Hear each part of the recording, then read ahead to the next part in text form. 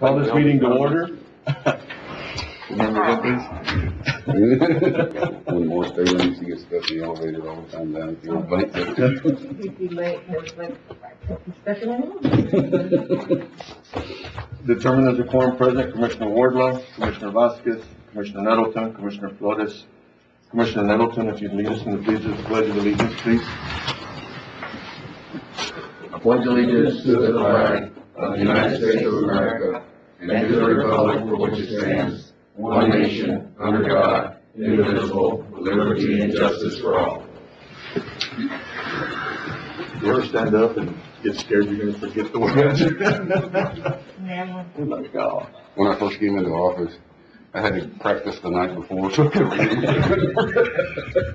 Right on your hand. Yeah. Like I'm gonna forget this. Approving or amending the minutes? Motion to approve. Second. Motion, Commissioner Nettleton, second Commissioner Flores. All those in favor? Aye. 5-0 vote. Citizens' comments. Gabriel Zapata. Mr. Zapata, if you'd like to come up.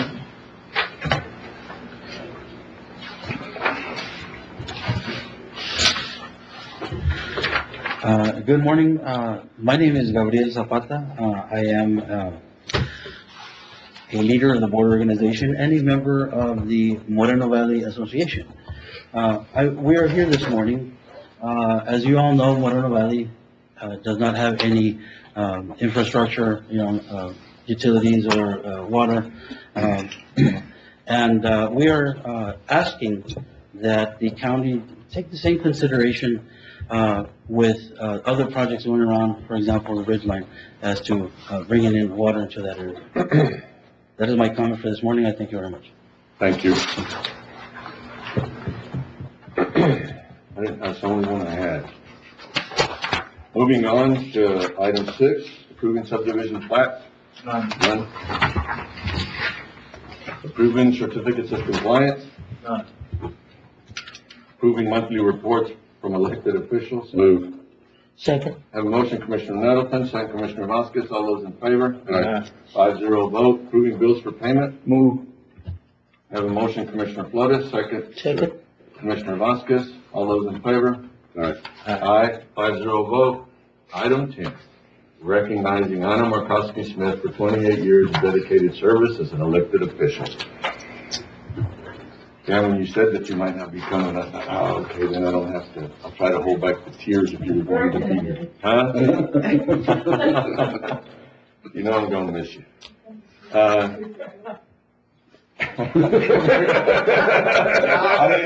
I wasn't believable. Yeah. In honor of your service, Anna Markowski Smith, October 5th, 1992 to December 31st, 2020, retired with distinction from Verde County after 28 years of excellence and dedication service as a county attorney. Ms. Smith, if you'll come forward, I'd like a picture with all of us, if you don't mind. Who orders the fun? Anita? I want to make sure we're close here, that we were all in. Yeah. Sonia were here now. Yeah, we're good. There we go. She said she wished she'd known I was gonna come. Like stand straight and turn. That was Suck your gun, yeah. What are you saying? Not saying anything. The camera has 20 pounds. Looks like I had 4 cameras on. She's just mean. Started working for another paper and she got. Right there, very nice. One more. Turn this way, just put it right there. She don't want to see my gut either. She got a little shine from the head. Alright, that's the idea. Thank you, Anna. Congratulations, thank you. And they don't know about my year as assistant county attorney on YouTube. I made the motion.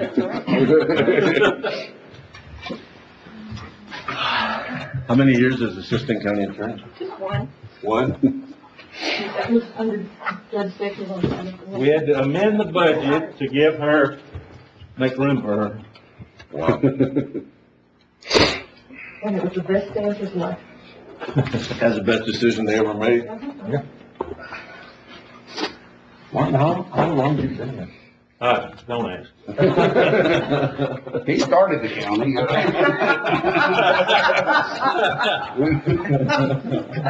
Back in 18. Judge, I was showing him this morning. 28-year-old commissioner. Wow. What happened? Wow. Now where they can see, can they see that? Can y'all see that? That's Martin Wardlow. He's 28 years old, huh? Hey, the hair was black to me. Looked at me black. I woke up this morning and what's wrong? Oh, my God. The meeting goes like this. Auditor's report. Move. Second. A motion, Commissioner Nettleton, second Commissioner Flores. All those in favor? Aye. 5-0 vote. Verification of revenue for this one here, Matt? Did you want to wait on this? Yeah, we'll push that till the end. Okay. Budget adjustments, fund capital expenditures to include equipment on Federal Road. Same? Okay. You want to talk about this one, or do you wait when we get back into the back? Correct. Okay, we wait? Correct. Okay. We're moving right along. Budget adjustments, human resource, $1,500 from travel and training capital outlay. Move. A second. What are we buying? Yeah. You told me, but I forgot. Since we're moving to the old purchasing office, we need to buy a left-handed desk for Nettie, because the one we have won't fit. Okay, we have a motion, Commissioner Flores, second Commissioner Nettleton, all those in favor? Aye. 5-0 vote. Treasurer's report, this is a good one. Move. Second. Have a motion, Commissioner Nettleton, second Commissioner Flores, all those in favor? Aye, 5-0 vote. Item 16, granting authority for the county judge to sign contract extension request for E-SHC, contract number 7219163, and accept an additional $25,000 in supplement funding with new end date of April 15, 2021. We keep getting this money because you're doing such a great job, right? Yes, sir. You can I'll take the praise. Just keep going. Good job. have a motion, Commissioner Nettleton, and Commissioner Vasquez, all those in favor? And, Rob, thank you. You're welcome, Thank you, sir. appreciate it. If I may plant a seed on something else, if you'll indulge me for 1 minute.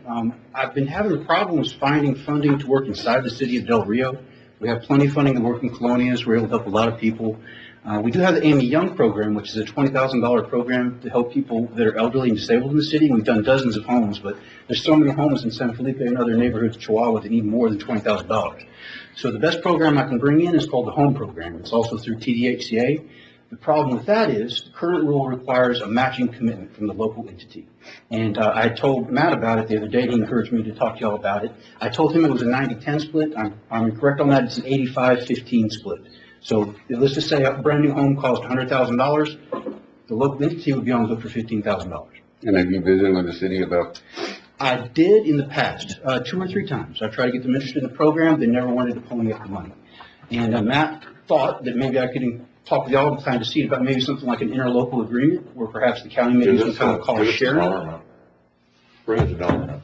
I mean, we just can't do an 85-15 split, and we don't know what the 15 is going to be the maximum. Yes, sir. We need a dollar amount. I can tell you, just to let you know, that currently the houses in the program that are meeting the state requirements along the coast area that have been built after hurricanes are running about $135,000 to build. It'll meet all the state standards for insulation, energy efficiency, et cetera. And we would be helping who? It could be inside the city, it could be outside of the city, and basically it's a program that would demolish a house that cannot be repaired and build a brand new one.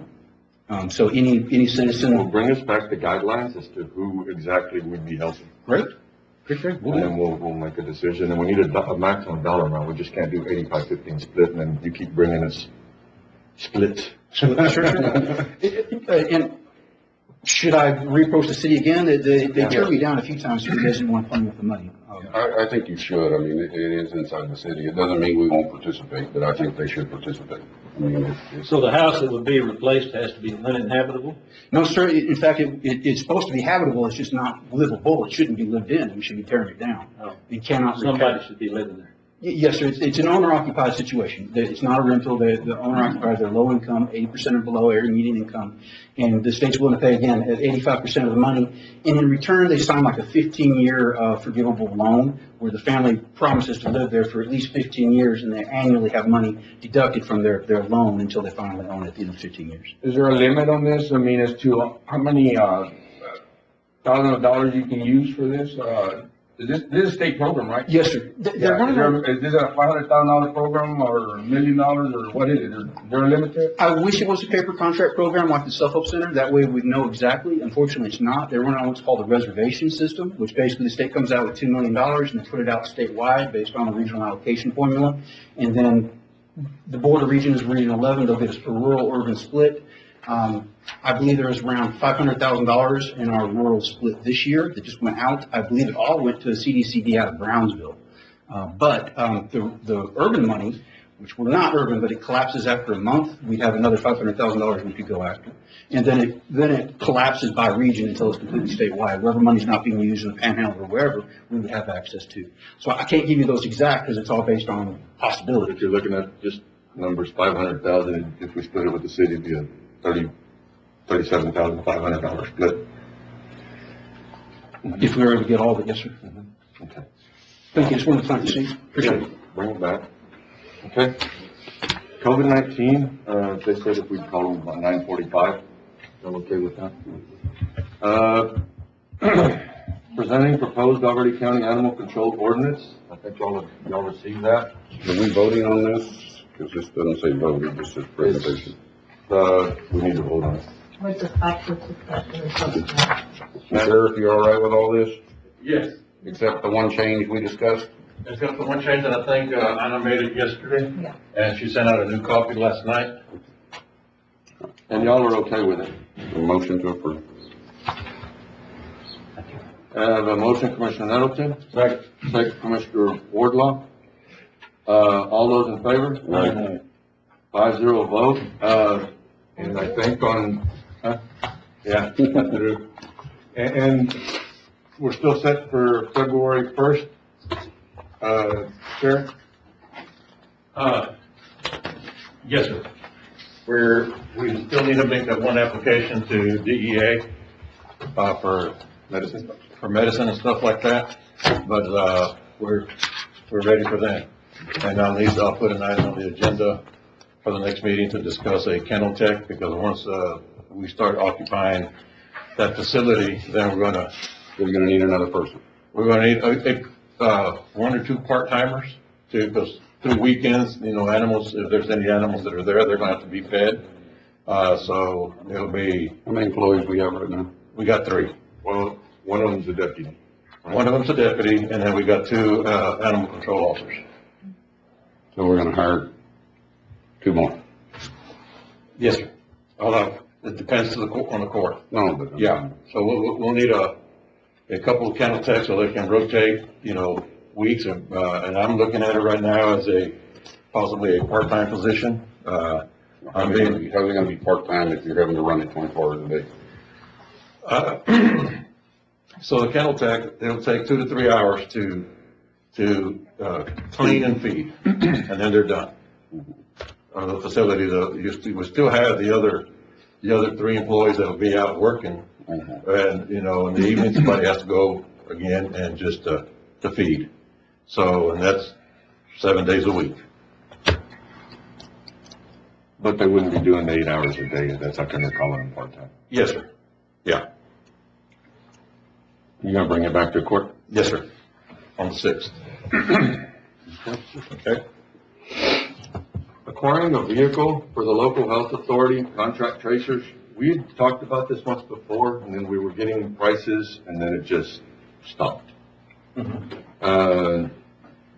We've got 4 tracers, a nurse, and a doctor. And they were asking if we could just get them one vehicle for all of them. That when they leave the office, they can use the vehicle versus using their own personal. Are we paying mileage or not? No. Why are we not paying mileage? This would be cheaper, and they said if you'd give us a vehicle, they'd be happy. Because if we start paying mileage, like I said, you've got five tracers, one nurse, and a doctor. I understand. My concern is this, is we're spending a lot of money, and they've made it very clear in Washington, they're not gonna give us any more money to assist with this, so we're pretty much on our own from this day forward. So when the money runs out, whenever that is, we're gonna be funding this ourselves. That is correct. And, I'm concerned about the long-term cost to the taxpayers and where we're headed with this. I'm not saying we don't need it, I'm just saying we need to. We have Thinking, also, but how much money are we talking about here, or what? Did we get a price? Did we get something on that? I thought we got something on that. here it comes from. We're looking at about 30,000 was the last vehicle that we were looking at back in, I think it was April. What kind of vehicle would it be, Adam? We were just looking at a regular sedan. That's what you said. A $30,000, like a Kia, something like that. Kia. Is there any department out there that could lend them a vehicle? I mean, I've got one, I'm willing to lend them, Judge. Okay, I You wanna look at that that would first? save us $30,000, but, I mean, you know, okay. Well, let's go down that road first then. Is that the one that had hail damage? it's a Charger. Our Charger, brand new engine and everything. Yeah, we go down that road first. They're not using it much right now, I mean, they're more than welcome to use it. And that could provide their fuel also. The other thing on the city also, we were talking about it on COVID, we talked about it on this too. The city, last week voted to continue the funding for the tracers and the 50% of the doctor and all that, for 6 more months beginning January 1st. I'm just concerned since the federal government is apparently not going to assist with any more funding. That seems to be, we need to really kind of figure out how we're gonna get this thing to work and fund it. We had, the court and y'all had really already set aside some funds to help because we weren't gonna get any money. And then I guess when we go through the next budget year, that's the one that's gonna sort of be a little bit strange. Oh no, come on, surely this will be over by then. We just had that conversation with Matt. I told him no. Got there. Yeah, I got that. We kept 93. I know. Okay, so we'll get Gus, if you'll get us a car, that'll work? Yes, sir. Thank you, sir. Item 20, discussing Frontera Road, project materials. We have base material, well, we have recycled material that has asphalt in it. Come on up. First, and then we, I think the base material we were going to use on, Alcoa Field and then on, the soccer fields themselves. And we have a grant for Alcoa Field. Maybe we can hire somebody or something as the material's coming in to be working it, that way it doesn't take time away from us, as soon as the project starts. If there's more material left over out of the base material, you know, I guess we just stockpile it and then y'all figure out who's gonna get it or who wants it. Judge, The other, yes, sir. go ahead. No, go ahead and finish. The other deal, I guess when they first start, we were talking about taking out 2,000 linear feet, right, at a time? And, At a 2000, time. between 2,000 and 3,000 linear. So those plans have not been approved by TxDOT yet? Not yet. Okay. But they're gonna be talking about doing, grinding out the asphalt first, and on about 2,000 to 3,000, we don't know yet, the linear foot. But how are we gonna do with that material? What are we gonna do with that one? All the, asphalt, recycled material, I'm gonna need it for, Rich Line Road. The one that I'm running the water right now, the water extension, I need all the material for that road. Yeah. The road's a mile and a half, 2 miles long. The only thing with that is also though, I don't know whether all the other precincts might need material also. I don't know if they do or if I they can don't. always use material, I mean, you know, the taxpayers are having to pick up the tab for this, so I think it should be split up. Okay, I guess the question would be is, does anybody else need material? I need some material, Judge. Martin? Always. Okay, do y'all want to stockpile it there at the baseball fields and we'll figure out how to divvy it up? I'm fine with that. We do that? I'm fine with that. Okay. And then if y'all don't need it, Commissioner Flores does have all the ridge line. Mr. Gus, how much would you need it for Ridgeline? I would need it all, to be honest with you. It's a long road, I mean, it's not a couple of blocks or 100 feet or anything like that. Okay, well, let's do this. We'll split it 4 ways, and any of y'all that don't need it, if y'all will get with the other commissioner to figure out if they need it. That work? All right. Item 21, approving county's membership to Ports to Plains. Motion. Have a motion, Commissioner Nettleton. Second. Second, Commissioner Vasquez. All those in favor? All right. 5-0 vote.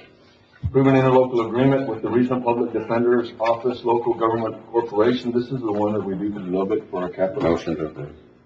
Have a motion, Commissioner Nettleton. Second. Second, Commissioner Vasquez. All those in favor? Aye. 5-0 vote. Determining amount needed for tax note and certificate of obligation. We've had several discussions.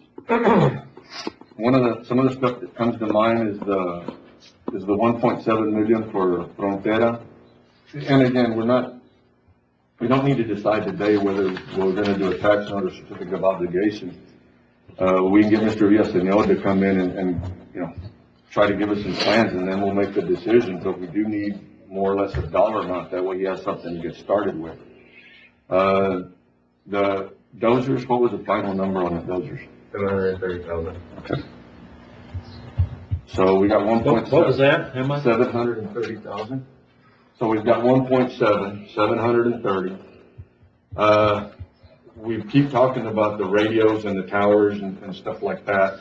So, in order to fix our part to where we would not, if something was to go wrong, we'd have the capability to stay operational. I think that dollar amount was 461,000, Sheriff. Something like that, yes. Right. And then, we have some matching money on some projects, but I think we could absorb those within the budget. That shouldn't be a problem. I know that there's some equipment. Did you get us a price on the equipment? Yes. Should be about 750, 800,000. For, There was 2, I said 2, but I think there was 3. I think it would be the chipping machine. The chip spreader, and all the further in the late I didn't get the night. chipping machine, but I got one for an asphalt paver, from Cooper Equipment. They don't carry Lee Boyd, but they have, You should have the one that I got for Lee Boy with 186,000. that was 186,000. I don't have that one. He just has to get me, to get the vendor for Ronco. But he said to budget about 215 for Which CP. one? For the asphalt paver from Cooper. Okay. And then the oil distributor. The old distributor would be about 190,000. And then Chip spreader is probably That's 400 400. to 200. 200, so we're sitting somewhere around 650,000 should cover us then. I would probably say closer to 7 and just to be on the safe side, but yeah. Okay. The other, let's see. We can talk about it here. One of the other things on item 26 where we're talking about, let's do this. Let's jump to item 26 real quick to figure out if we're gonna do this. If we are, then we can come back to see which is how we're gonna finance it. Item 26, considering Odyssey conversion and account, designation. We've been dealing with this for 2 years, and I think some of the concerns that the commissioner had and commissioners have had is, once we jump into this, who's gonna manage it? Who's going to make sure that all the information gets put on it? And at the end of the day, that way just don't have to keep coming back to the court as to, well, so-and-so, acting like a bunch of kids, they're putting stuff on it. Spoke with Judge Cadena. He has no problem, managing it. The cost for this would be the 1.3 million, I think, spread out over 3 years. It's what the plan that they gave us. And then It would be 171 a year after that. Is that over what we currently pay? Or- No, the 171 is not, Cause I know we're paying cost right now. Correct, yeah, it's gonna double the cost, on an annual basis, and I believe around 151 is what this contract is quoted. Okay, what do you mean? How much are we currently paying for all of these Roughly things that we're gonna eliminate? about 68. That is for EDOC, IDOC. EDOC, IDOC, various closer to other, 80,000. closer to 80? Okay. So it'd be 80 minus the, what are we, 151, 151, so we're about $60,000 more annual, $71,000. Okay. on top of where we're at. On top of where we're at, yes. And, you know, my concern is the management of it, because the only reason our Tyler system works is they'll manage it and make sure people use it correctly and do what they're supposed to do. A program like this, I mean, we already see it with EDOC and IDOC, some people share, some people don't, it's a nightmare. So somebody's going to have to manage how that everybody is using it correctly, that information is being shared correctly, otherwise it is a complete utter waste of time if we're gonna do what we're currently doing.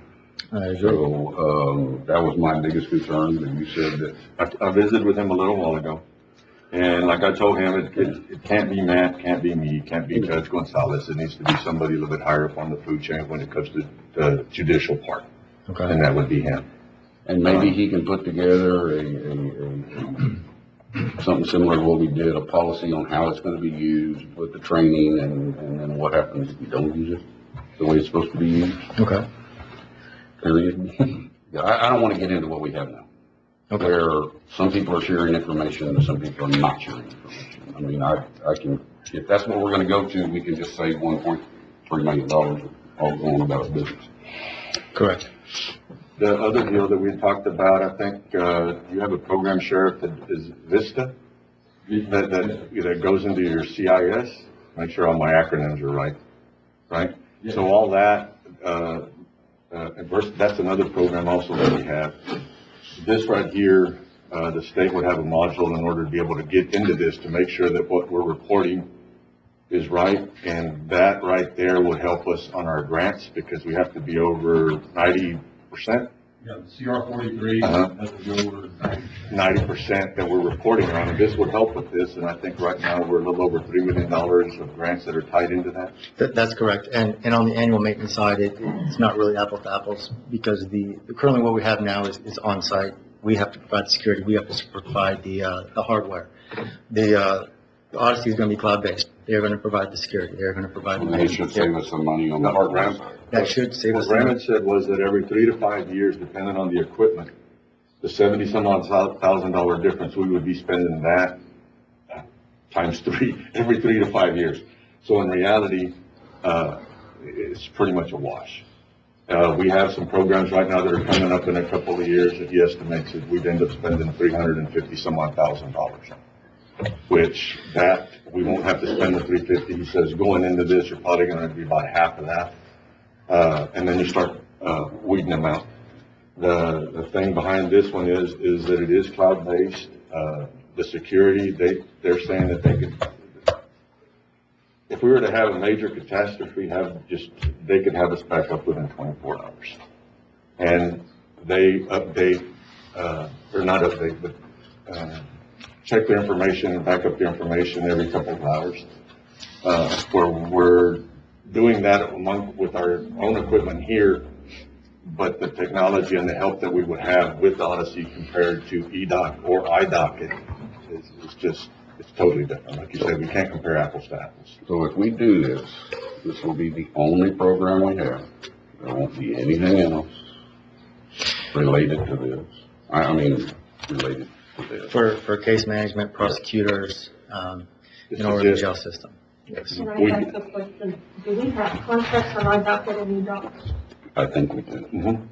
I don't And then they know would what they are, but They would have to be phased out. it'll take them 3 years to get this up and running. So about 18 months before they got everything converted. The other one, EDOC had said 6 months. I had given Ram a 6-month deal, which it's just not possible. all the information we have, it's just not possible. So, Now, this does or does not link to our Tyler system? Currently, it does not, It does not. but they're in beta process of converting it, so that there is going to be an opportunity. what's their beta process? Correct. That there currently is going to be an opportunity to have that tied in, so that it would be one system. It's Tyler and Odyssey are the same company. same company. Correct, same company. Where- One's just called Same Odyssey. company, but they don't talk to each other. Not yet. Not Not yet, yet. but That's they're, for, what, 200,000 when they get it fixed? no, it's not gonna. The thing is though, that EDOC and IDOC, to be let on the Tyler system is probably gonna be, Oh, it'll never happen. and Odyssey, because they are both, they're the same damn company. The chances of that happening are extremely high. They are, and it's one of their selling points, so they are aware of it. It is a goal of them to build up that conversion. And since the judge is here now, if you wouldn't mind, would you mind, Judge? Come on up. Come up. I was telling them a little while ago that I spoke with you. We're on Odyssey right now. You timed it. I don't know whether you got a text message or what. I just saw somebody, and I'm sorry, I'm late. I know how important it is. And you're fogging up.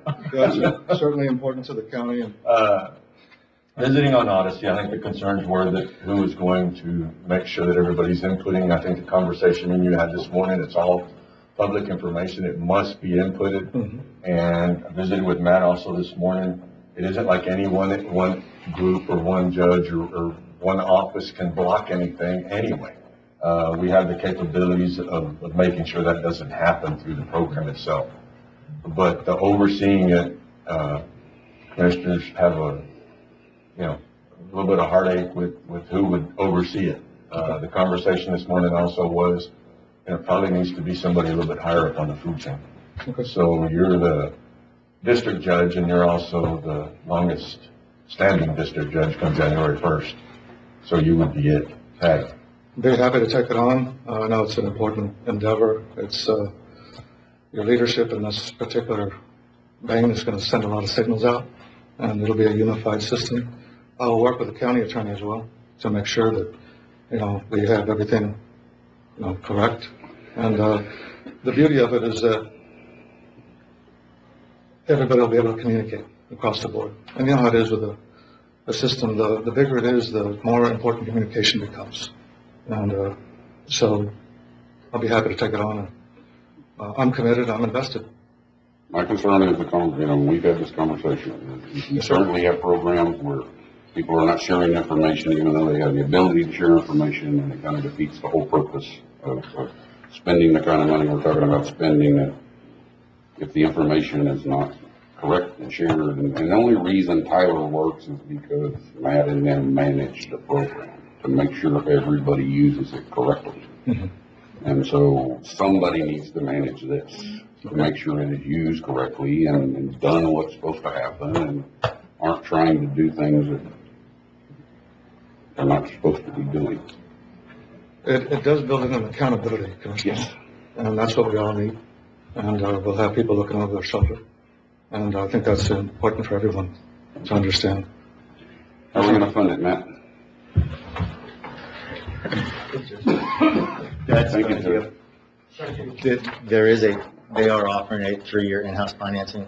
I can relook at those rates. I believe it's in the high 2s or What low do we 3s. have right now? We set aside money for some things. We set aside the court, last year y'all set aside $400,000, the court did last year.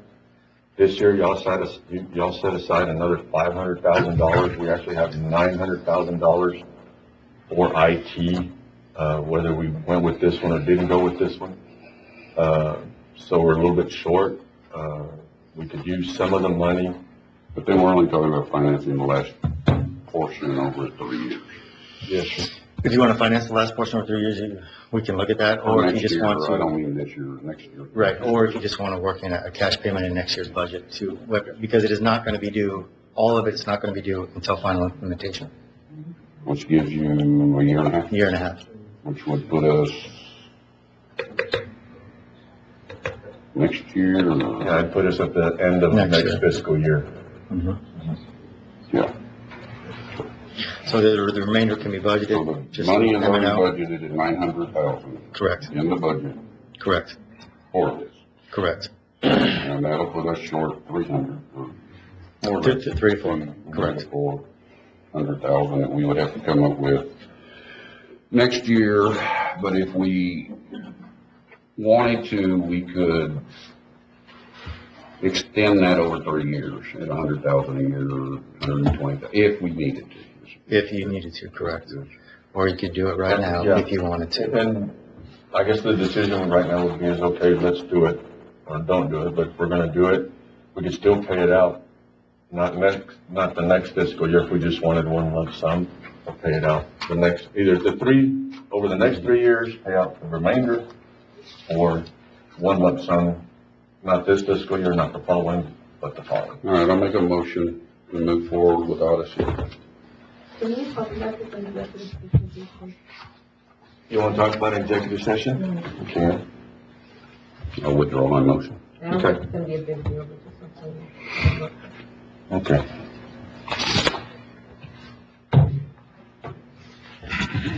Okay, we'll go back to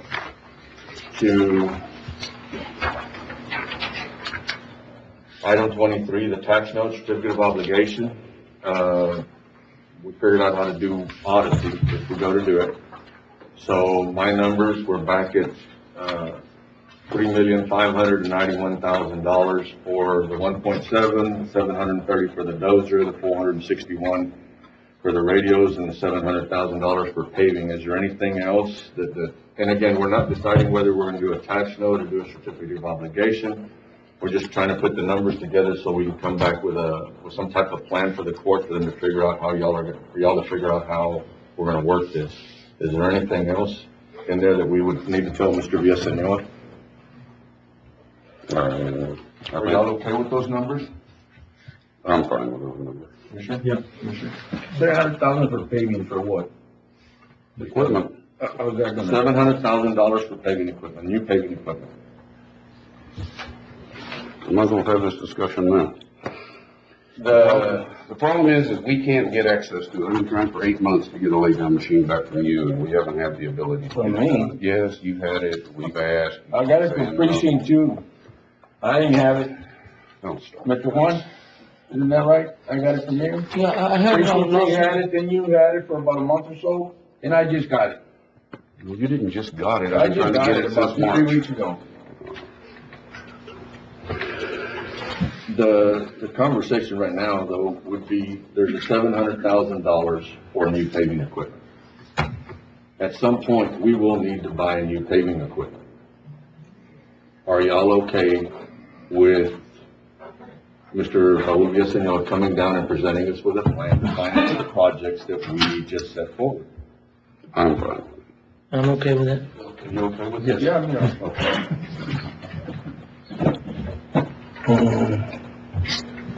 Okay. Lost for the hell out of that? That number, Matt, would go right around 3.6 million.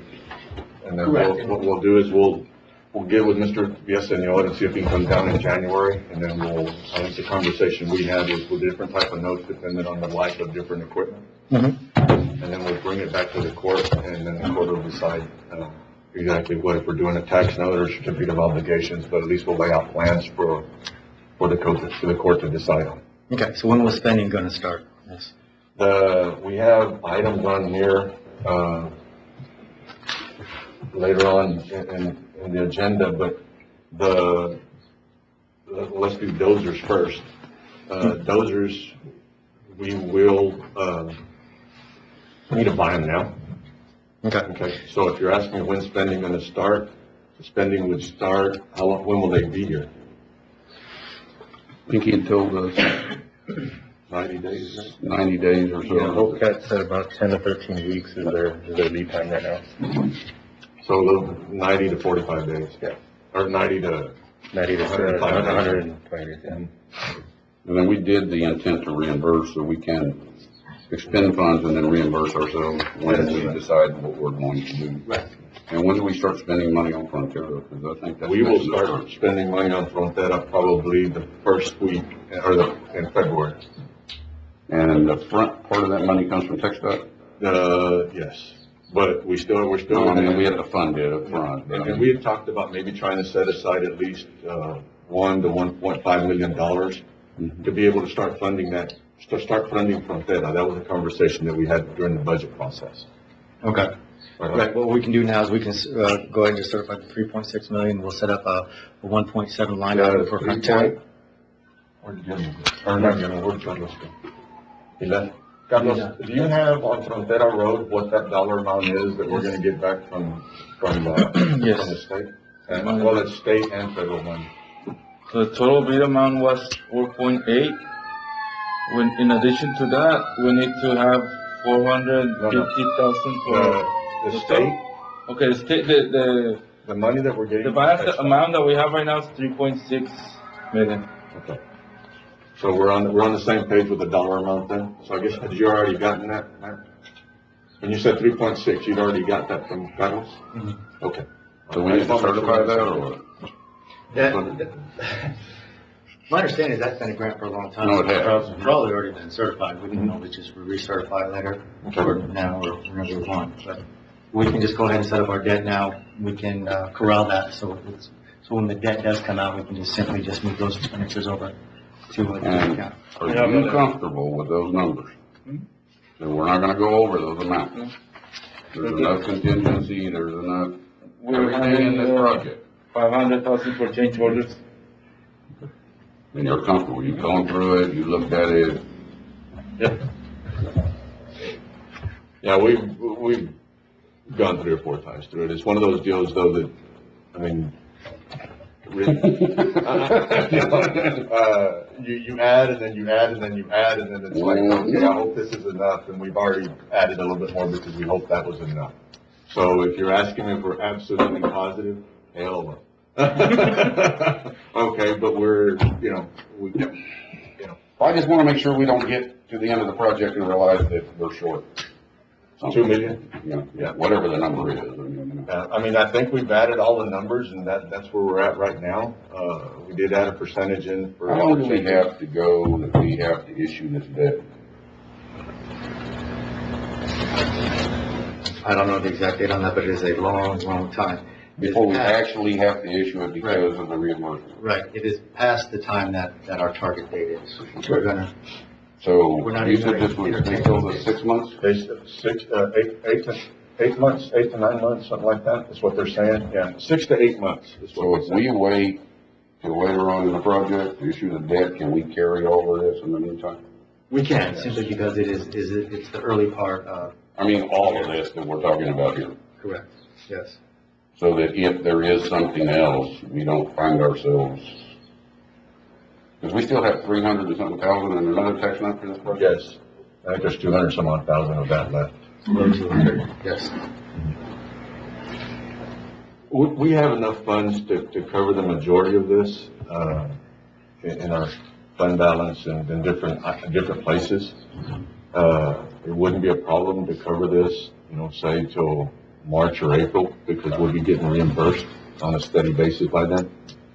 But come, I'd say June, we should have a better number to look at. I'm just concerned that we're gonna get into this project and find something that nobody expected. That's always a risk. And that's a risk that if it's a short-term project, and we have the ability to take care of it on the front end, that if we do run into that problem, by waiting a little while, we have the ability to readjust whatever numbers we need to readjust to cover this. The only, and what we could do is bring, in January, we can get with, we get to know some of these projects that, for equipment, whether it be the dozers or whether it be the radios or other than the $1.7 million, on some of that stuff that in reality we probably would not do a long-term certificate of obligation. And one thing that was just brought up, we didn't have on that list, was election equipment. There is some things that we need to look at to replace, I think, the M100s or the, whichever one, I don't remember which one it was, but. Okay. Well, I mean, let's do this. We'll need to recertify the 3.6 coming in, and you feel more comfortable doing that. Okay. Right?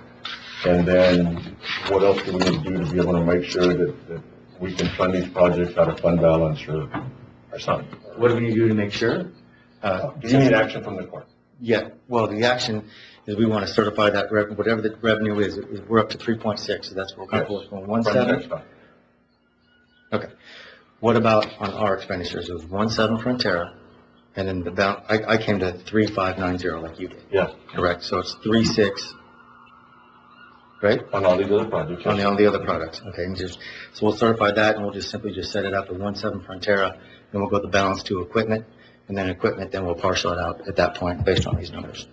And then when the debt is issued, we will move those expenditures over to the, And then it'll also give us time, he just brought up, election equipment, it'll give us time to talk about that also. But It would. Something else we can move forward with the ones that we've already set. correct, and we can add. And Janie, can you are you listening, Janie?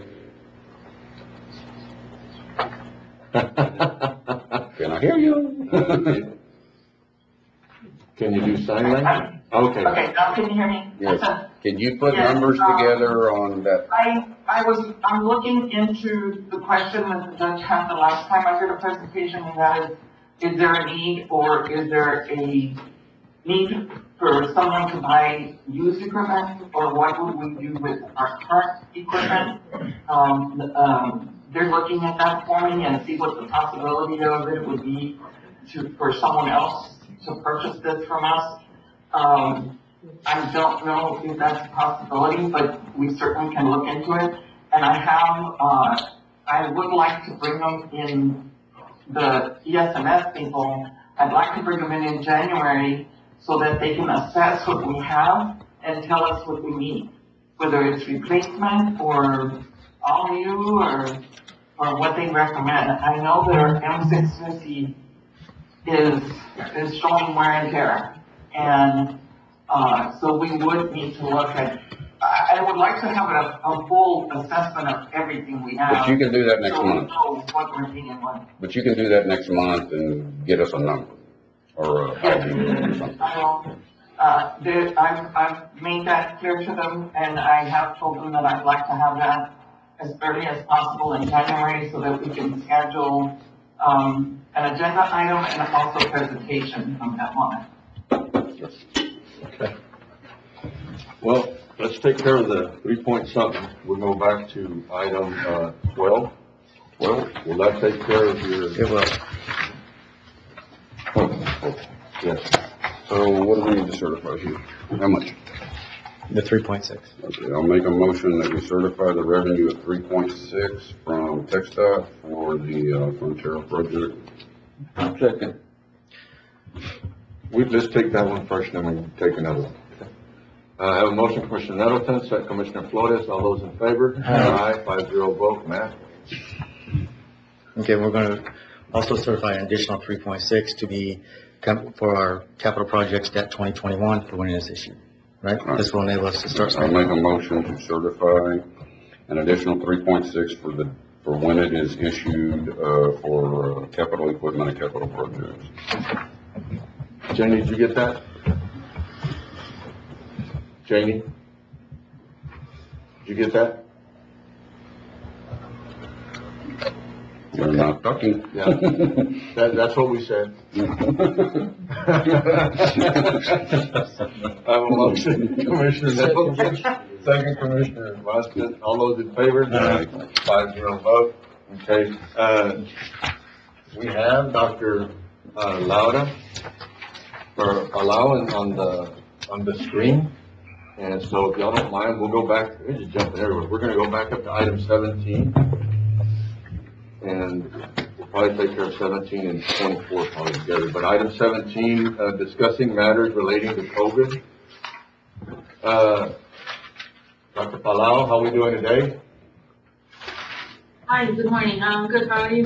Good. Well, we're doing good, except it got scary last night with all the numbers that we're climbing.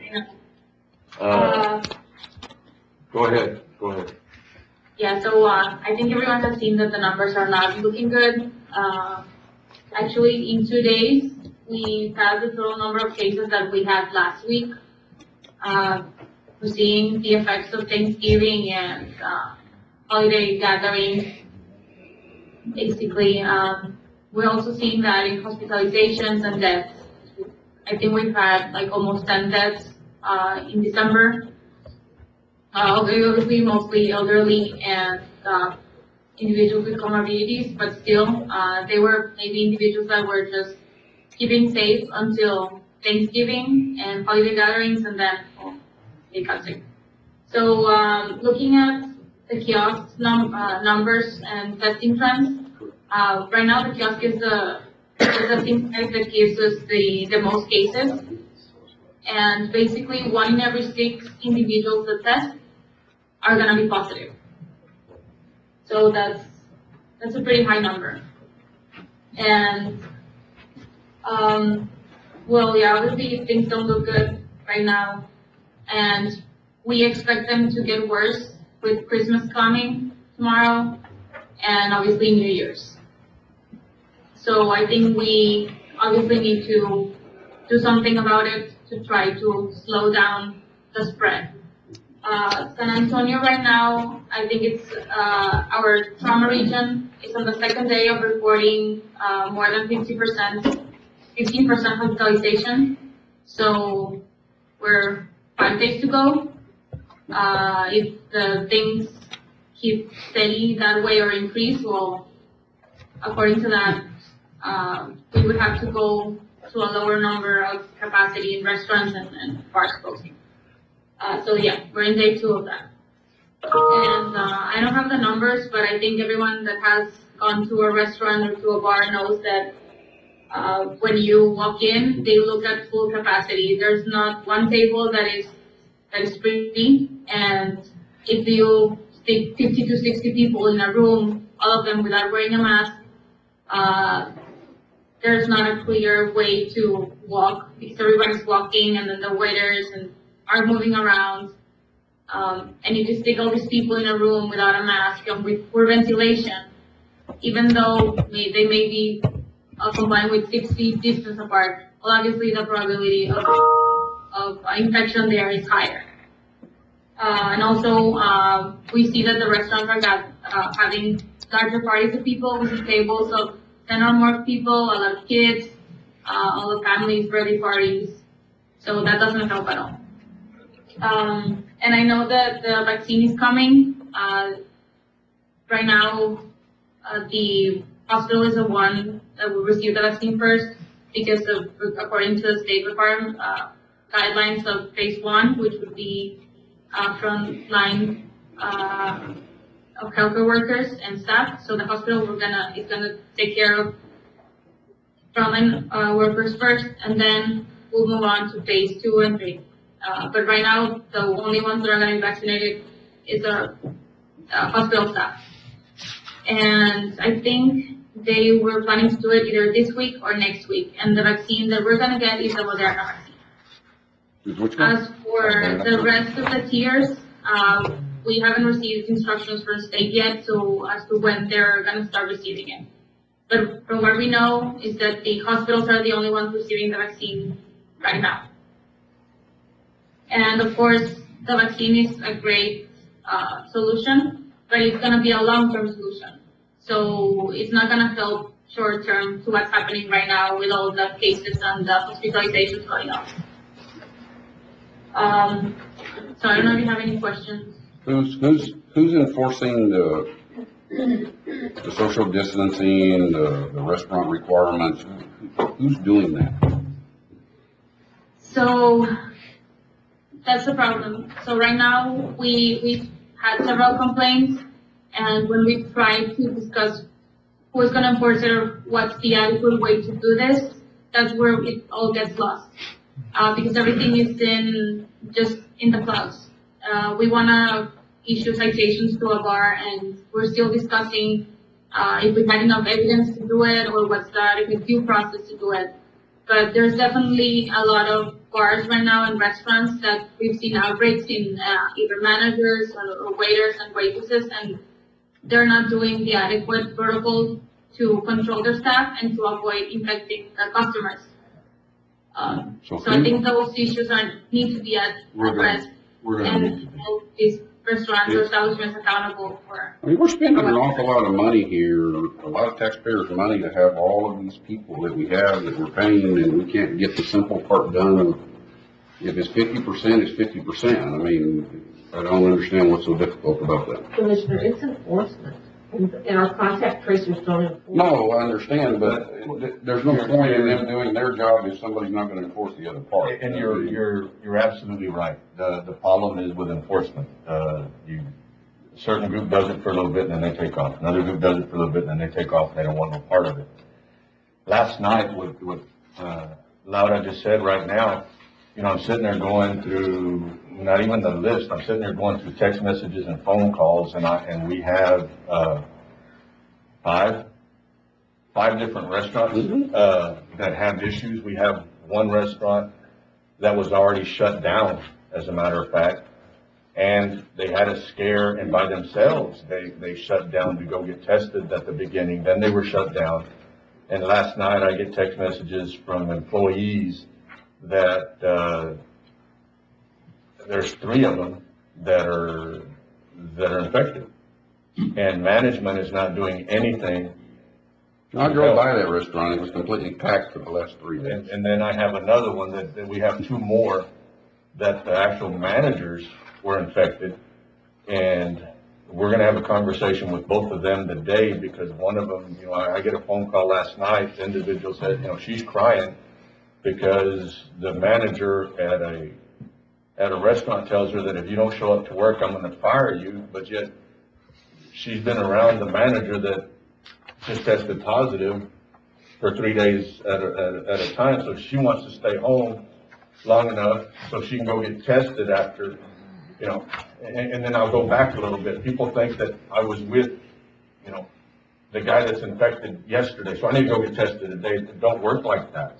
If you're with an individual that is positive yesterday, you're gonna go get tested today or tomorrow does not do us any good. You gotta wait 7 to 10 days to go get tested.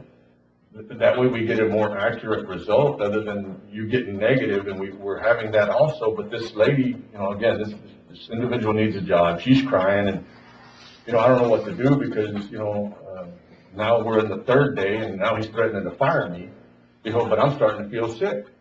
So she's trying to do the right thing. She's gonna go get tested, and I have an employer threatening to go fire him, but the employer was at work. And the employer's a manager. And he tested positive. I tested positive. And So I by the thought time. we were contact tracing. No, they told him to stay home. And then when they called him back, he stayed home. But it was one of those deals, you know, I was gonna throw the F word out there, but they don't pay attention. I mean, they just don't pay attention. And. Well, don't we issue them a subpoena, or what is it we do? We issue them a citation. A citation. We issue them a citation. So if they show up to work and they have a citation, then what is the? We serve them, you test positive, you come up on a list, the sheriff goes out and serves them paperwork, telling them what to do. If at the point that they don't comply with that, then we have an opportunity to go serve them with a citation. We're fixing, and I will tell you, ma'am. You can be forced quarantined. We're gonna have to do something, and that's the part that they're more frustrated with. You know, I listen to Loudon, I listen to Roland and the other tracers, and then we get phone calls from medical staff at the hospital. Hell, they're frustrated all hell because we're missing the part of keeping them the hell home.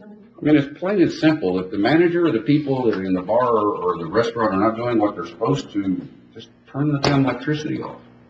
I mean, it's not rocket science. These are the rules that are in place by the governor. Either comply with them, or we're gonna turn the electricity and the water off, and we can figure it out. And I'll tell you that, is it Raul from the health department? Raul, right? Laura? Yeah. Okay. Mr. Wood.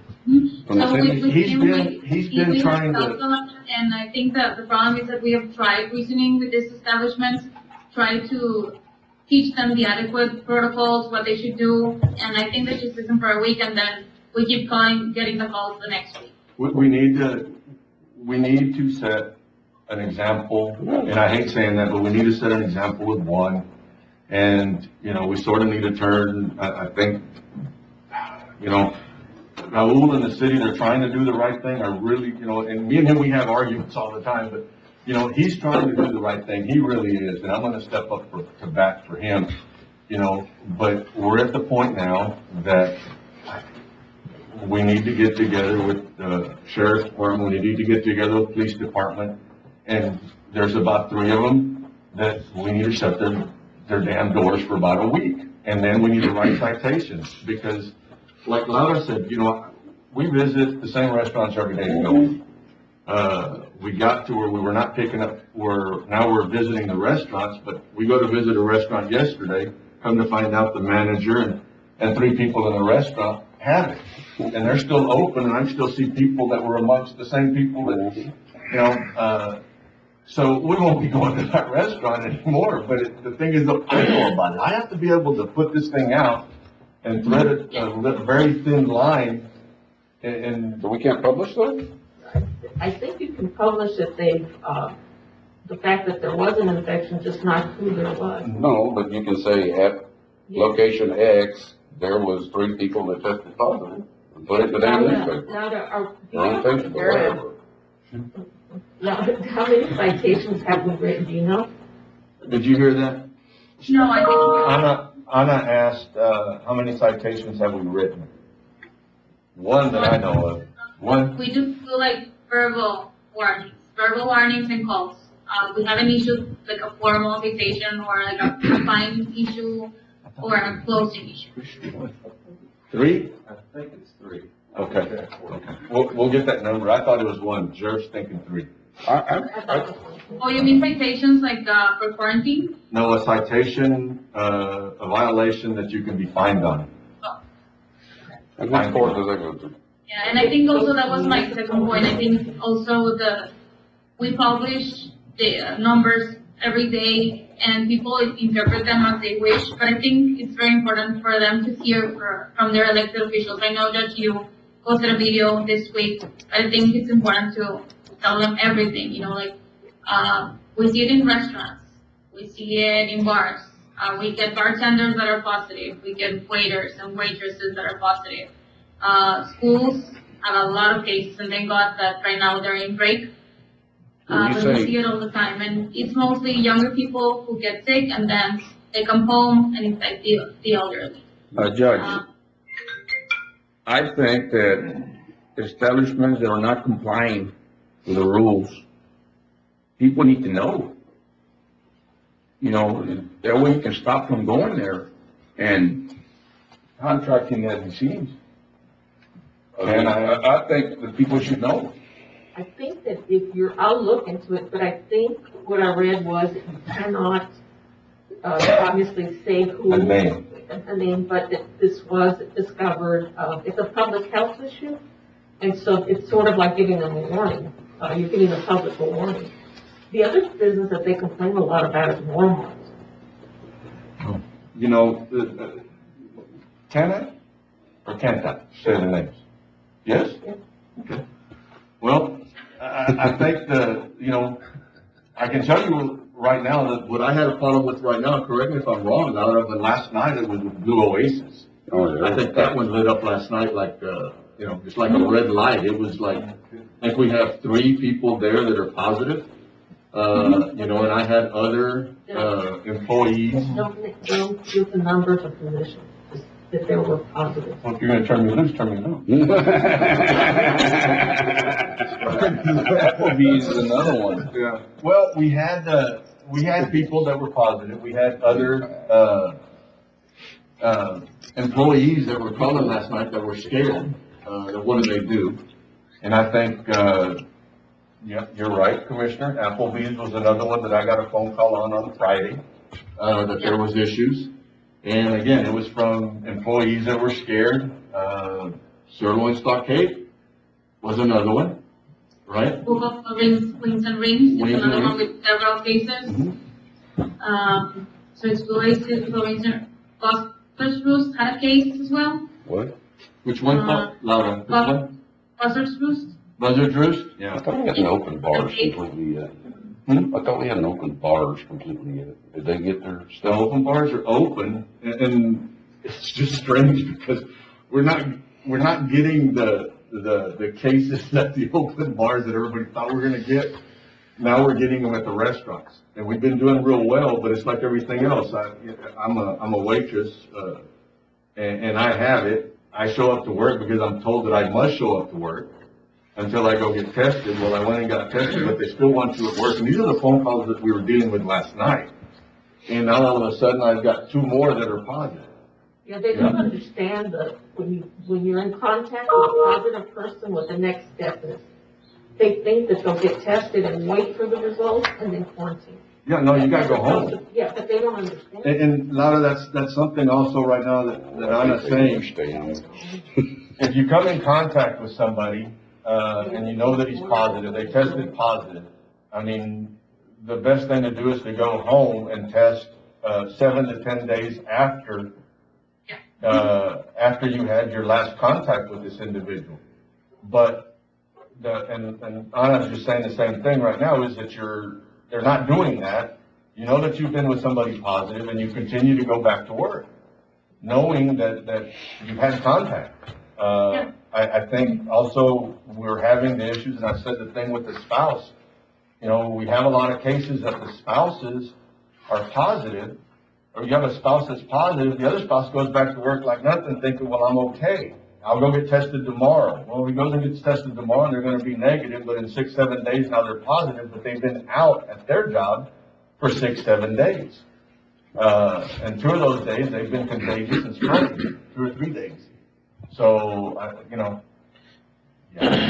think that has also become an issue right now, because we're getting so many cases that the COVID team is overwhelmed, and I think the sheriff as well. So, when we get all the cases, we want to call them, all of them at the same day, but due to a number of cases, we had to move several cases to the next day, and that same happens for them to be served. And if they are not served, they don't respect quarantine. They don't stay at home. And we're at the problem again, and people, you know, we were having the 70s, the 60s, 70s, and 80 case days, you know, June, July, or whatever, after that little lull, and then we got overwhelmed. Right now, you know, we're fixing to put in overtime at the sheriff's office, and I think some of the tracers right now are fixing to put in overtime because of the amount of cases that we have now. That's something that's gonna come back to the court in January, for the simple reason that, like you said, Laura, we can't keep up right now with the people that we have and the hours that we have. We're gonna have to throw more resources at them. I mean, it is what it is. You know, I don't know. Good. Is there a list of these hotspots? On the people, so that they know that if they were exposed, they need to stay home. And if they call us, and if we know that they're close contacts, we provide work letters for them so that they can actually quarantine and test at the appropriate time. I think that's important to people know that. Dr. Lara, Commissioner Wardlaw just asked if there's a list of these hot spots. Can we put that out? Yep. Okay. Could we get that list, and maybe we'll do a video tonight and put them out? The public needs to know. Do you need like just the names, or the names and the number of cases? She just told me not to do just give me the names. Okay, Yeah. just the names. Yeah, just keep me out of jail. And at what point they tested positive? Maybe a date? We can give you so many days. What can you tell Laura?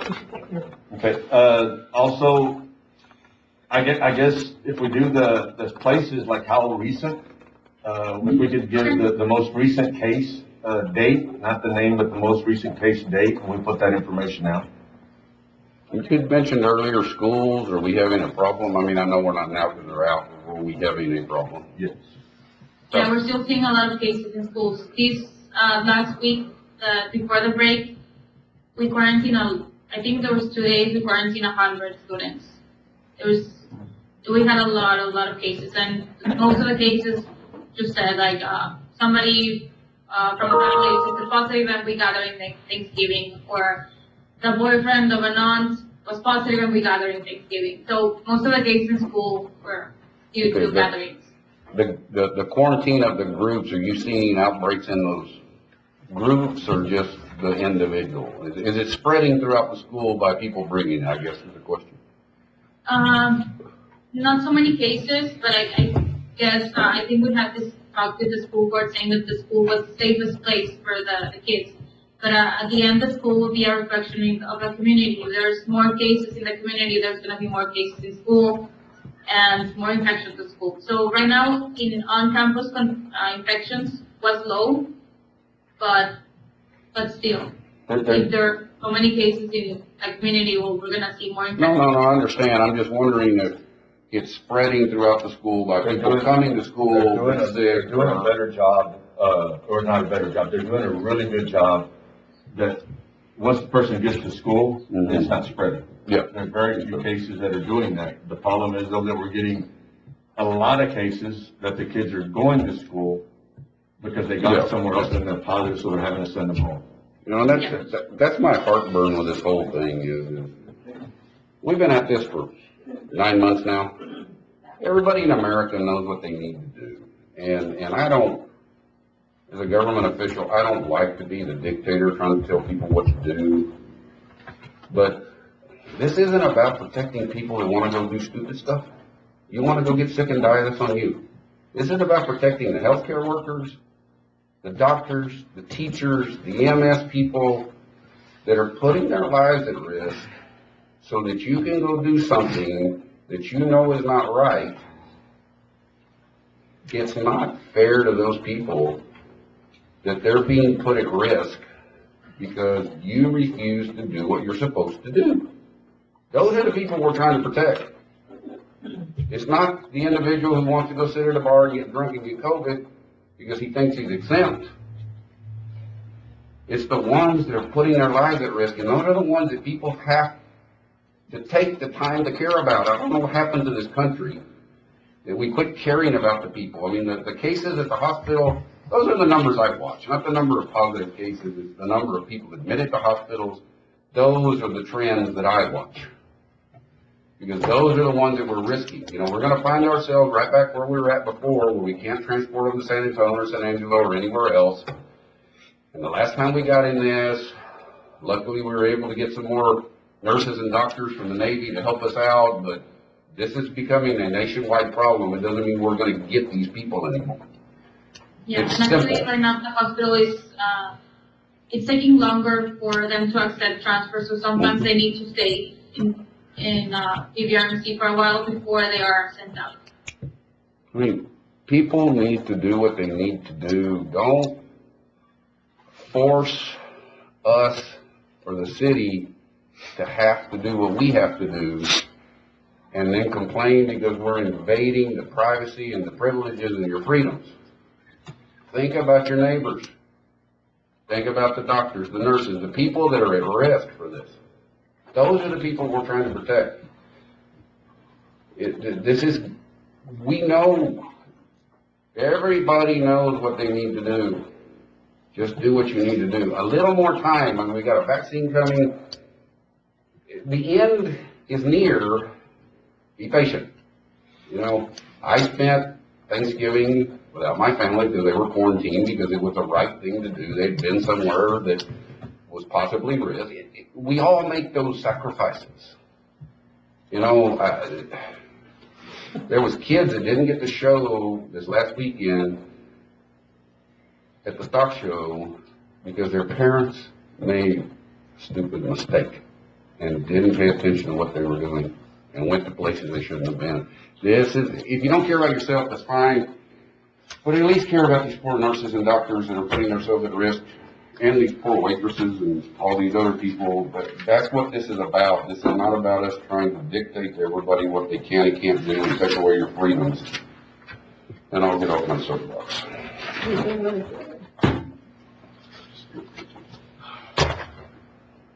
Yeah, just a hell of a level of frustration. No, it's just ridiculous. It's just to the point of ridiculous. Well, last night, Rogan was finally called, I think, about 11:30, so I sent you a bunch of text messages, and you didn't respond. I said, well, I didn't get them. I don't know who sent them. Ms. Lauda, do you have anything else? No, I think we need to work on the enforcement part right now. I think it's something that we need to get together and discuss because it's getting out of hand. And it's very frustrating to listen to all these people that are asking for help and that we're not able to help them because we're not enforcing. And I don't want to shut a business down, but God, they have to work with us a little bit. I mean, they have to protect their employees. They have to do what they have to do. I mean, it's sad. Okay. Thank you, ma'am. Thank you. Thank you so much. We'll see y'all later. Have a Merry Christmas. You too. Merry Christmas. Bye. Bye. Okay. Item 24, we are going to apply, if the court will be okay with it, to be provided for the vaccine. Motion to approve. Second. The county is going to apply on behalf of the health authority.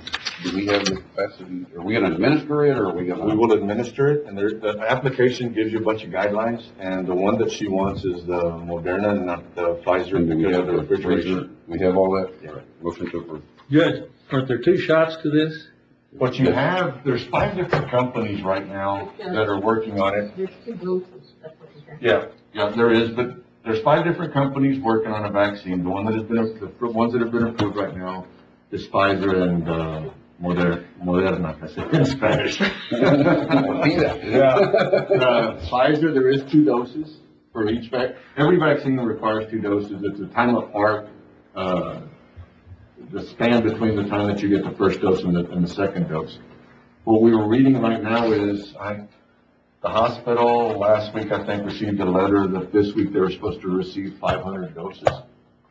And I haven't talked to Linda yet, but my understanding by what I'm reading is that if you get whatever amount of doses you get, you need to cut it in half because you need to be able to save the other half of what you get to give the second shot. Well, will there be a problem to get people to come back in and get that second shot? That's my question. Well, it's one of those deals, if you get the first shot and you don't get the second shot, what you got doesn't sound good.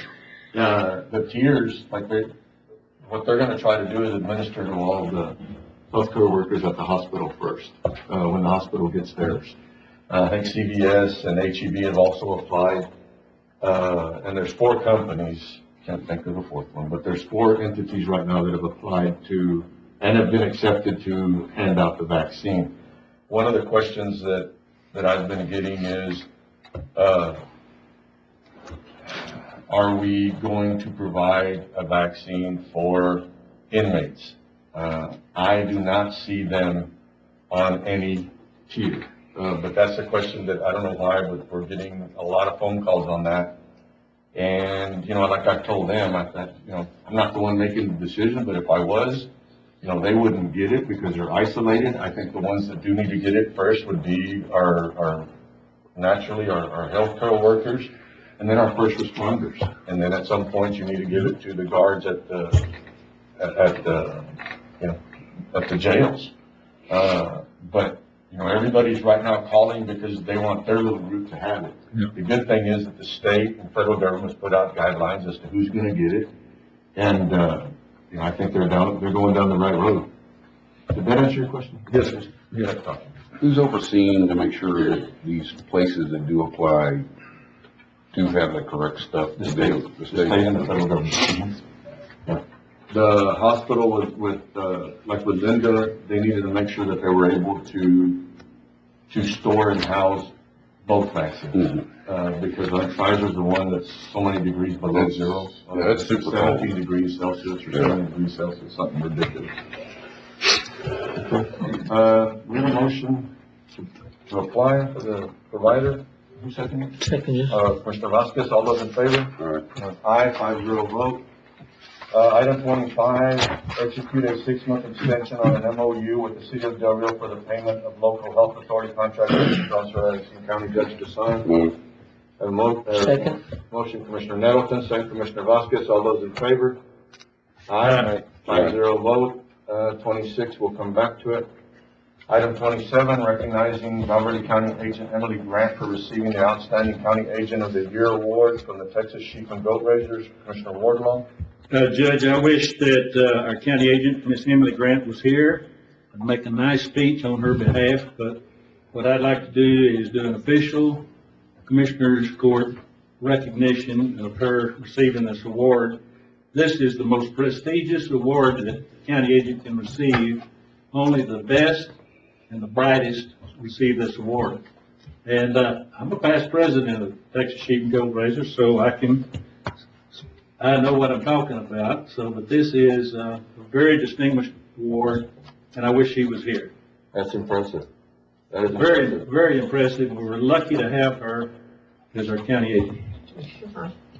Okay. Well, Emily, congratulations. Congratulations. Congratulations. Item 28, approving LRCA grant submission for Long Memorial Park in Precinct 3. This is a grant that's up to $50,000 to the it's actually supposed to be LCRA. For us, we have that park that we started out there. This would be money that we would use to make improvements in that park, and I'll make a motion to approve, to submit the application. Second. I have a motion, Commissioner Nettleton, second Commissioner Wardlaw. All those in favor? Aye. Item 29, setting Frontera Road project groundbreaking event for January 7th. I will need to post this just to make sure that, we're not in violation, and it will be Commissioner Flores out there on Frontera Road. Where at? Well, I think, we had talked about the park, that area. Okay. Time, do we have a time? 9:30. 9:30? Okay. Okay. So we don't need any action on this, but just to let the court know. George, I'd like to, say something. I'm very happy that we're here today announcing the groundbreaking of the Verde Road project. It's been a long journey, and, want to thank the court for their support. That's it. That's it. Like you just stopped. You were doing really good. Yeah. No, it's all good. Item 30, authorizing the purchase of a satellite phone for Precinct 1 to be paid out of Precinct 1 operating budget line item and entering into corresponding service agreement. Motion. Second. Have a motion, Commissioner Wardlaw, second Commissioner Nettleton. All those in favor? Aye. Aye, 5-0 vote. Item 31, approving the contract with Hunter Industries Ltd. for the construction of Frontera Road. It's just, I don't know any words. Motion to approve. Okay. It's like, damn. It's for $4,848,496.90. I have a motion, Commissioner Flores. Second. Second, Commissioner Vasquez. All those in favor? Aye. Aye, 5-0 vote. Approving a contract with Millennium Engineers Group, Inc. for geotechnical testing during the construction of Frontera Road project in an amount of $162,701, and get authorized the judge to sign. Motion to approve. Second. Judge sign. I have the motion, Commissioner Flores, second Commissioner Wardlaw. All those in favor? Aye, 5-0 vote. Item 33, approval to purchase 2 Hulk Cat fire dozers for Precinct 2 and Precinct 3 in the total amount of $730,000 through Sourcewell Government Cooperative Contract Number 032119-CAT to be paid out of an account determined by the Commissioners Court. Motion to approve. And what was, Matt? Yes. The account, what, just the one we just set up? Yeah, it's gonna be the one we just set up. You have a name for it? Not yet, that's 2021. Out of the account just set up by Commissioner Court. Second. A motion, Commissioner Nettleton, second Commissioner Flores. All those in favor? Aye. Those against? 5-0 vote.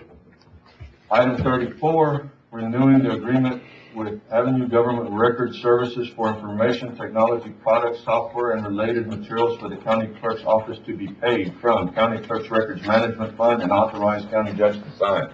Is this gonna be anything in conflict with if we do Odyssey? No, this is the recording Okay. of the documents, the online recording, that the property recordings can be done through. Okay. Through the recordings. Judge, on this, I did have the county attorney review it. She made several recommendations. I have submitted those, and they have just sent me the contract with the changes she required. However, if it's approved, I would like for her to take a last look at it to make sure that they put in everything she wanted on there. Motion to approve pending review by county attorney. Have a motion, Commissioner Nettleton. Second. Second, Commissioner Vasquez. All those in favor? Aye. Aye, 5-0 vote. Item 35, renewing virtual training capabilities with skill set agreement in the amount of $2,995. We'd actually, I make a motion to approve and take out a contingency. have a motion, Commissioner Nettleton, second, Commissioner Vasquez. All those in favor? Aye. Aye, 5-0 vote. Item 36, authorizing Sheriff Joe Frank Martinez to purchase a Mediburn 30 medical waste incinerator for $35,720 from the CESF grant number 4160101, equipment budget line. Motion to approve. Second. Have a motion, Commissioner Flores, second, Commissioner Nettleton. All those in favor? Aye. 5-0 vote. Did you want to come up? No. 37, ratifying a lease agreement between Verde County and Michael Andrade for a drive-in rosary that was held yesterday. Move. Have a motion, Commissioner Nettleton, second. Commissioner Flores, all those in favor? Aye, 5-0 vote. Item 38, approving a lease agreement between Verde County and Bobby Paul for the George Paul Memorial Bull Riding. It's a standard contract that we have every day. What's the end date? It's one of those deals that we can put it in the contract. Motion to approve with all COVID-related requirements. Second. Have a motion, Commissioner Nettleton, second, Commissioner Flores, all those in favor? Aye, 5-0 vote. Item 39, approving overtime for precinct personnel for emergency call response. We had done this before, and I think the conversation is what one wanted to have is if we were to do, exempt employees, which we addressed it before and said no, but whatever the board wants to do. Good morning, Judge, Commissioners. This conversation, as the judge mentioned, comes up every time we have our precinct crews go out, either on a fire, a rollover. Are we paying the foreman or not, and what constitutes an emergency? The auditor and I have had those conversations. Let's answer one thing at a time. Yes, sir. I guess the emergencies that we had talked about, when our crews go out has been like fire. Yes, sir. I think they have been out in a couple of accidents. I think that would constitute emergency. Okay. Windstorms. Yeah. Anytime you take a Well, I while. mean, Yeah. I would say anything pretty much not related to a normal operation. Okay. Well, that Yes, sir. clarify? Yes. Now, going back to the foremen, so I think the foremen should be exempt from getting any overtime. Okay. Because they're 24/7. They're on call. That's a conversation that we've had 3 other times in the court in the past. Have decided to leave the foremen out of the overtime. Okay. And So I number, don't know what y'all want to do now, but I think we should leave it that way. I mean, they're exempt. you put that in a motion? Yes. Hazard pay, Do what? hazard pay. Yeah, I mean, they're still out there. It's a lot different from, going out to fight a fire in the middle of nowhere versus your normal stuff that you have. I have a motion, Commissioner Flores, second, Commissioner Wardlaw. All those in favor? Aye. All those against? Aye. 4-1. and, Question. yes, sir. Thank you. Item 4 is Human Resource Report from November 25th, 2020 through December 23rd, 2020. They're all okay? Yes, sir, they are. Motion to approve. A motion, Commissioner Nettleton, second. Commissioner Vasquez, all those in favor? Aye, 5-0 vote. We'll take a little break and then we'll go into closed session, consultation pursuant to Texas Government Code, A, 551.071, parentheses 2, attorney-client privilege, B, 551.071, parentheses 1, parentheses A, contemplated litigation. You'll get everybody turned up. Did Horton? Wow. Wow. Why are we back on that? I'm sorry. Come out of executive session, we talked a lot, no action taken. We just kept on talking. We'll go back to item 26. Go back to item 26, considering Odyssey conversion and account designations. I will make a motion that we move forward with the Odyssey program and make it the program that the county will use for its, what's the word I'm looking for?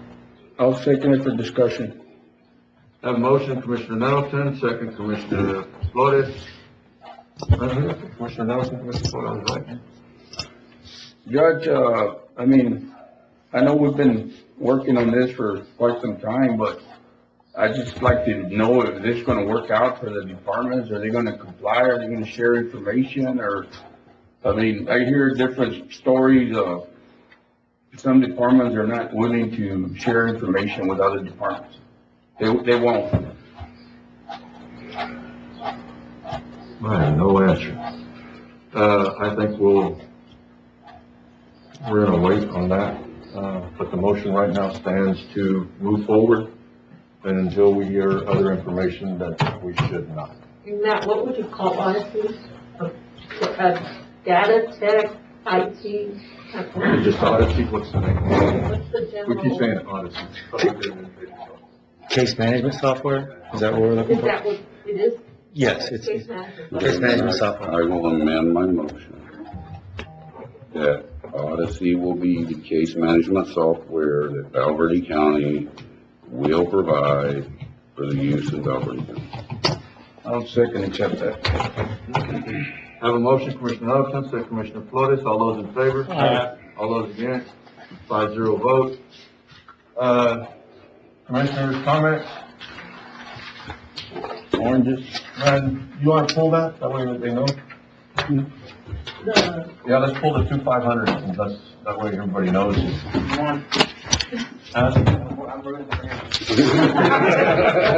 Was he gonna give me a gun or what? He just seems to want it more than everybody. Oh, okay. Those are the ones that everybody else's names? These are the ones that we had already. Are these the last one? Yes. I did want to say, just for the record, this year has been really, really difficult for a lot of employees. It's affected the court, elected officials, department heads, just like it's affected our families.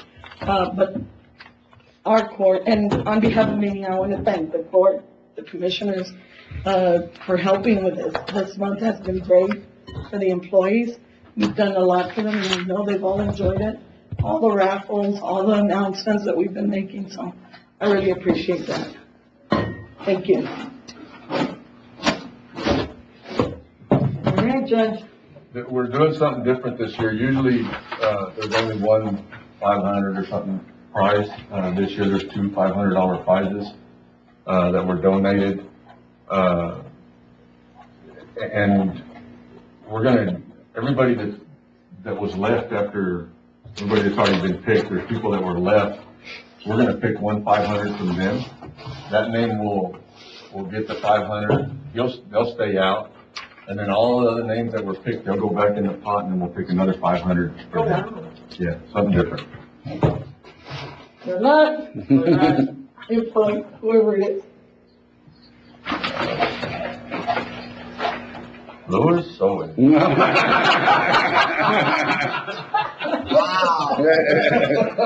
Oh, precinct 3, Jesus Morales.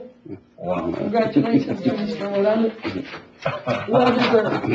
They're all hard work. Everybody's got one more chance, except Morales. Let me put it. Okay. You and me will go to the top. You're gonna do. Yeah. He's one of the other ones that donated 500. Awesome. Louis Owen. Winner is Catherine Adams at the county library. Wow. That's too cool. What is that?